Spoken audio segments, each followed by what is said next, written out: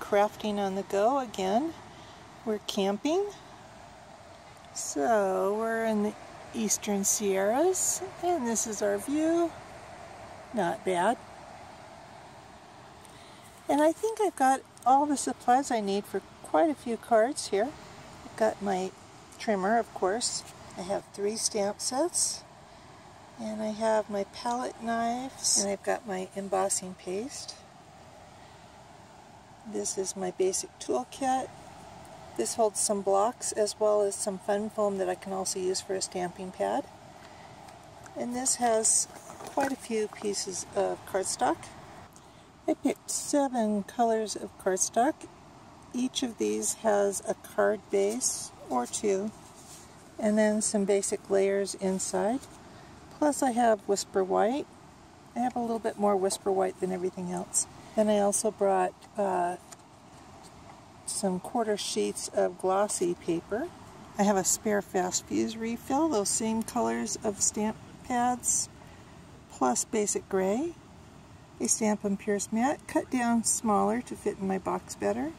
An aqua painter, a punch, 1 spool of ribbon, Dazzling Diamonds glitter, and there's that embossing paste set up. When I tip that photo box up, I can stack my stamp pads and my paper. And there's my toolkit and my Stampin' Pierce mat. There's my calendar with my cards that I need for this month. I think that you can see that you don't really need a ton of supplies to have a lot of variety. This was all just in that one box, plus my trimmer, which is just a tiny bit bigger than my photo boxes. One of the benefits of having few supplies is that it kind of actually helps you be creative with what you have. I thought I would start with Jar of Love, and I'm kind of wishing that I had brought some blue for water, but I didn't. But I have a card base with Wild Wasabi for 1/4 by 11, scored at 5.5, and I'm going to make one of those stand-up cards, the easel cards. So I'm going to score at 2 3/4, so that I can make one of those cards like so. My layers will be So Saffron. This is 5 1/4 by 4. So I'm going to cut down some Smoky Slate to 3 3/4.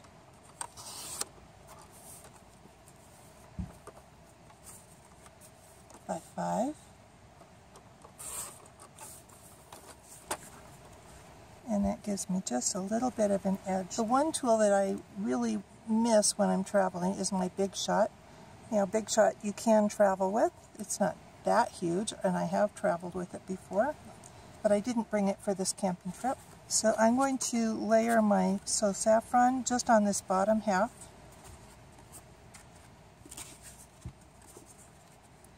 And I'm going to kind of place it where I want it so I don't go beyond where I want the adhesive.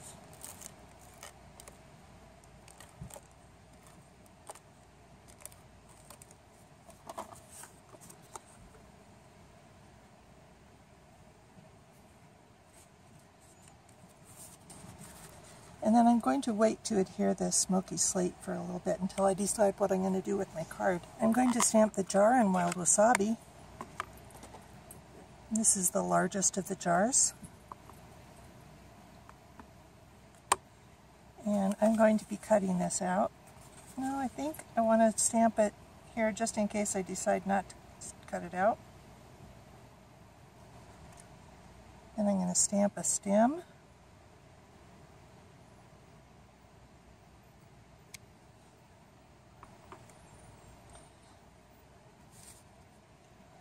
And I'm going to flip that over and stamp another stem. And I want to stamp a couple of flowers a little bit higher. I'm going to be masking this. So I'm going to just stamp one of those flowers on a sticky note and pull off about 3 pieces of sticky note and cut that out. So I'll just put those sticky notes over these flowers.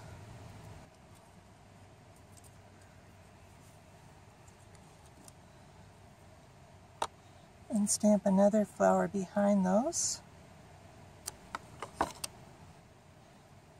That didn't get very close, so I'm just going to use my aqua painter to fill in just a little bit there. And take these off for a little bit. Save these to reuse. And I'm going to stamp this other background, this other layer of these flowers.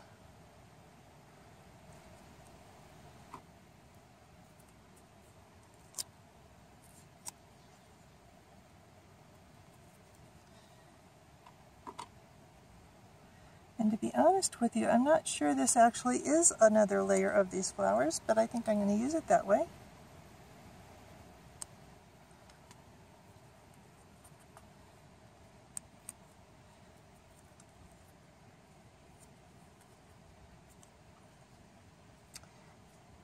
And then cover up these flowers again so I can stamp the stems.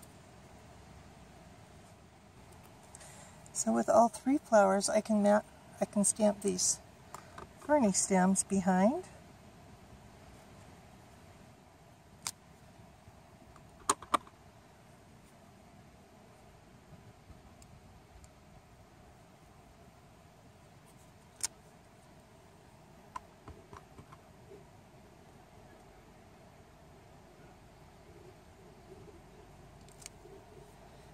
And if I had blue, I could fill this in. I think what I'll do is just use a little bit of smoky slate and my aqua painter, and just kind of hint at some water in here.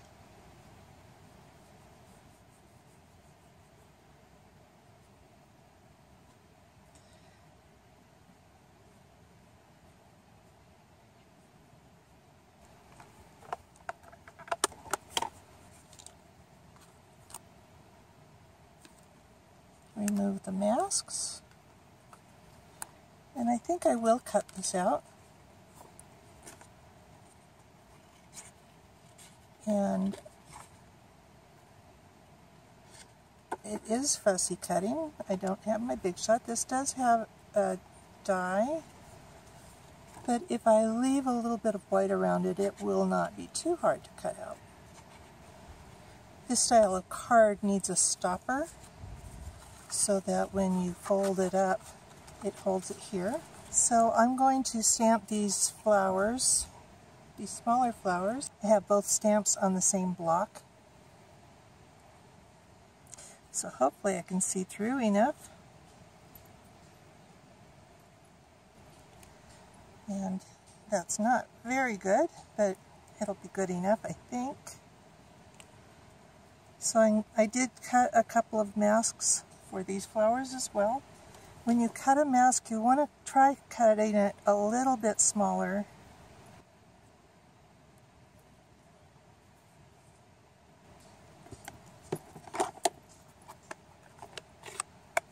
I'll be cutting off most of this fern, so I just want a little bit behind.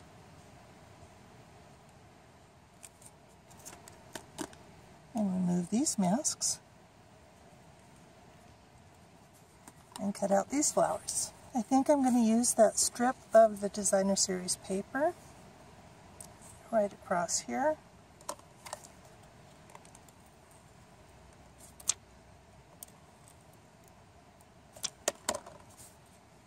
Trying hard not to get adhesive on my Stampin' Pierce mat.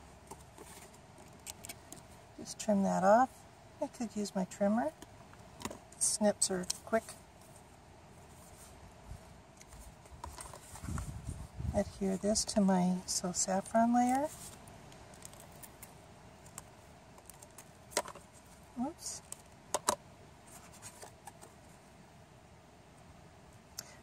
Before I adhere that, I want to tie a ribbon on here. So let me bring in this mat. It's not a silicone mat, but I think it'll sort of do. I'm going to tie a bow around here.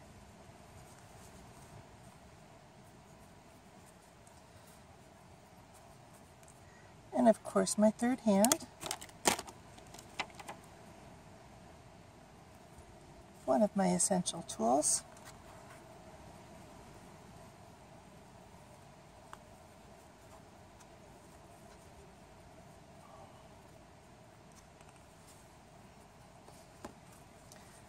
See if I can fluff this ribbon a little bit.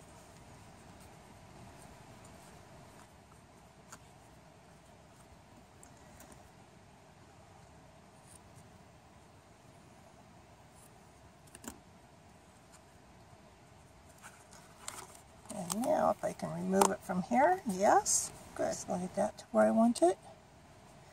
And adhere this to my So Saffron.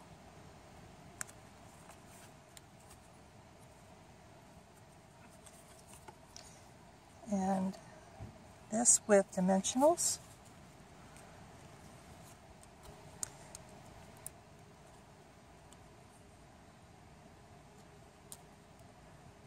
I like it. And let's see, do I have room for, oh, I do not.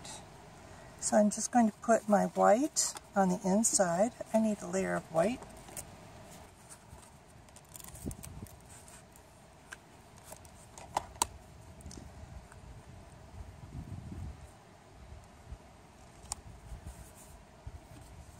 Decide how far, decide where I want these flowers, and I need to put these on with dimensionals.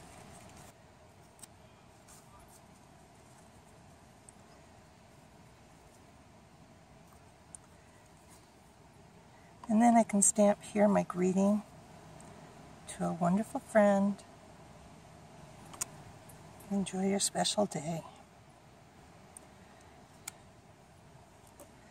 And there's my card. I actually like it. It almost feels like it needs a little something here. Maybe if I can mask off this background here, maybe I'll just add a little spritzers.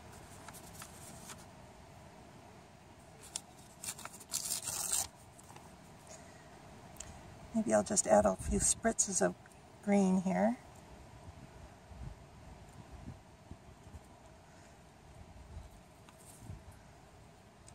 A little bit more.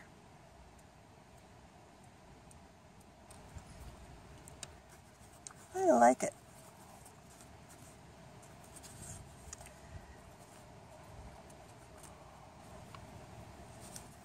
If you would like the directions for this card, come on over to bevadams.com, and when I get home, I will have written all the directions and have them available for you. Thanks for stopping by. Talk to you soon. Bye.